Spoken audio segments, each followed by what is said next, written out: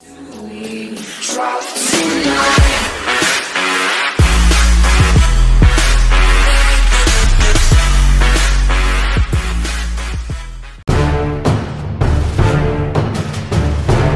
an unfair attitude that has developed in the car reviewing business known as the Korean curve.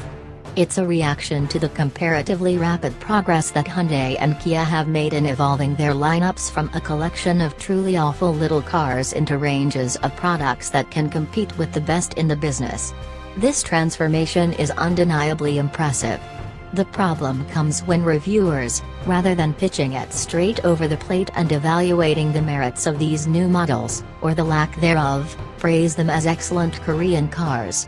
Such curveballs presume that Hyundais and Kias are inherently inferior to products from other manufacturers, which is as unfair as it is untrue. It's the automotive equivalent of saying, "You throw well for a girl." Let's just retire this stereotype now. With Hyundai Motor Company launching its Genesis luxury brand, there can be no better time. We can start by considering the new Hyundai Elantra Sport in the context of class-leading compacts such as the Mazda 3 and the Volkswagen Golf. Those are our two favorites, each having won multiple 10 Best Cars awards in their current generations.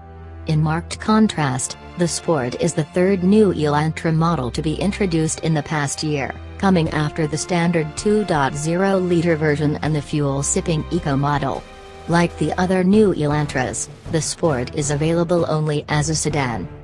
It starts at $22,485 with a 6-speed manual transmission, add $1,100 for the 7-speed dual-clutch automatic. That's as much as $4,500 more than other Elantras, with the extra outlay covering some significant mechanical upgrades. The Sport's 1.6-liter turbocharged 4-cylinder makes 54 more horsepower than the standard model, and a multi-link rear suspension replaces the torsion beam axle used in other Elantras. The front brakes are upgraded to 12.0-inch rotors, and exclusive 18-inch wheels with performance all-season rubber are fitted at the four corners. Hyundai says this all adds about 150 pounds to the curb weight, which is roughly 3,000 pounds for the Sport. Fresh front and rear fascias and dual exhaust tips visually distinguish the Sport from other Elantras. Feels quicker and quite good. If any Elantra was going to impress us, this would be it. The turbo 1.6-liter is quick to rev and makes good power. It also makes a lot of noise, not all of it pleasant. The Sport puts its best foot forward when our right foot is on the brake pedal, which is firm and gives the brakes a solid, progressive bite. But apart from going and stopping, the Elantra Sport needs more work. The manual shifter is topped with a nice round VW Golf-like ball, but the lever is a bit long. The automatic simply shifts too slowly to be sporty. Similarly, the flat-bottomed, leather-wrapped wheel feels great in your hands, yet the steering feel and feedback are lacking.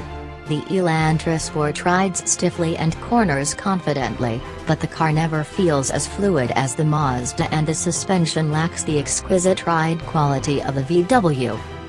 Our first encounter with the inside of the Sport didn't do much to challenge the class benchmarks, either.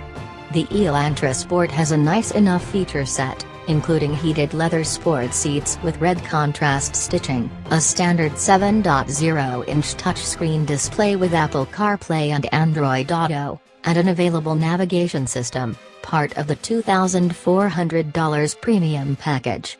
The exterior styling is generic while the cabin design is conservative and elemental, and not in the good way we enjoy in the simply presented and utterly functional Golf. When it comes to the quality of the materials used, the hard gray plastics in the Elantra are absolutely shamed by the Mazda 3's beautiful cabin decor.